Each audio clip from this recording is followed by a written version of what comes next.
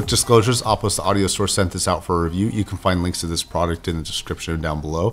And Matrix Audio had nothing to do with this review. And as always, no one is asking, paying, or otherwise influencing me to say anything good or bad about this product. All thoughts, like always, are my own. Hey, what's up guys, I'm Josh. So I don't like reviewing DACs. And to be honest, I find DACs pretty boring. That's kind of the reason why. I also think that there's so many good ones at this point that you can pick just about any of the top players at any given price, and you're gonna have a really, really solid product on your hands with very few flaws. Now, as a result of this, I say no to about 99% of the DAC reviews that I get. But this one intrigued me for, honestly, the completely wrong reason. I, for whatever reason, absolutely love the way that this thing looks. I think this is an incredible looking device, so I wanted to take a look at it. So let's talk a little bit about its performance today, let's talk about its sound quality, and let's talk about what type of customer might be into something like this.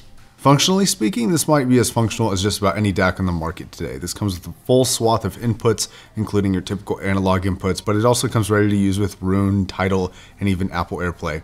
Internally, this features an ES9038 Pro chip from ESS, of course, and an inbuilt power supply that is separated with an aluminum wall from the rest of the components to reduce noise. The rest of the physical build is a true specimen.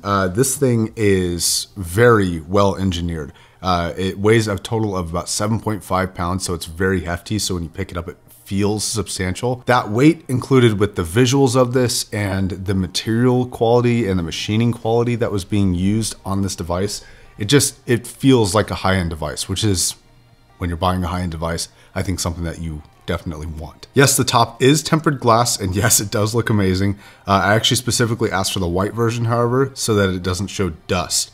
It does come in black also, but personally I don't think it's nearly as exotic looking as the white version. You're also going to be in a constant ongoing war with dust. Now, as far as purchasing a high-end product goes, I enjoy something that is tangibly expensive, like it feels expensive, and that is what this is. It's tangibly expensive. It's also not overly large, but it is very well made. It feels solid. The screen situation on the front could be better. While I do really enjoy the looks of this, it does sacrifice a little bit of functionality, being a little bit small relative to the available space on the front.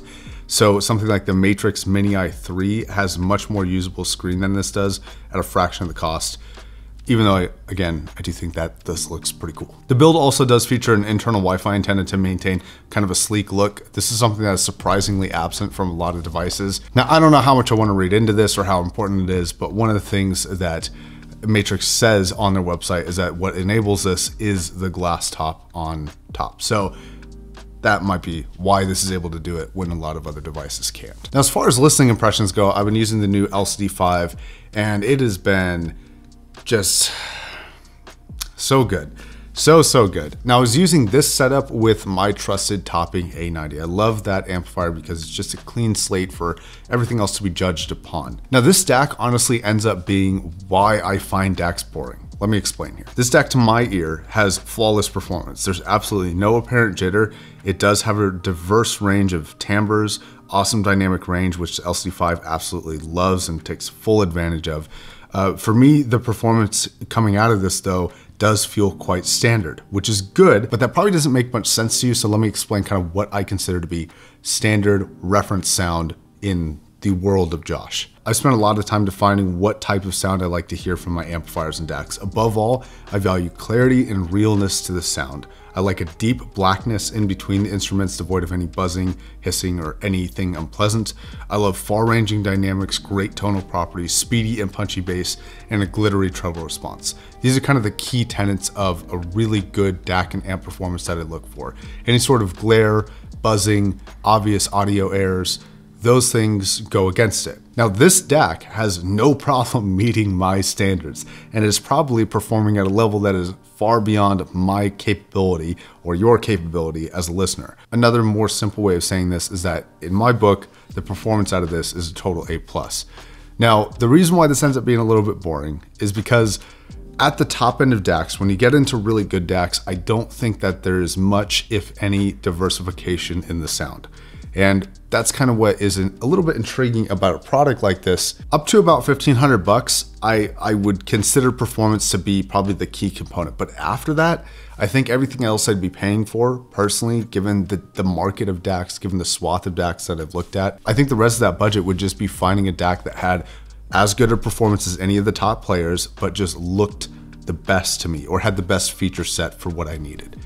To me, this thing is just an astounding looking DAC. I just love, like, it just looks so nice. I don't know why. That stupid little 1-inch circular screen in the front, it's so appealing to me. Can't explain why. However, similar to high-end headphones or amplifiers, this makes a bad value proposition when you calculate the law of diminishing returns for it. But like those, if you have the money for it and you're happy with the spec performance and the reviews confirm a reliable build and promising responses for sound quality, then personally, I'm happy to recommend this. This sounds wonderful. It functions wonderfully. It's built like 3,000 bucks. So I think personally, if you're looking at a high-end product like this, this to me is something that I'm happy to recommend.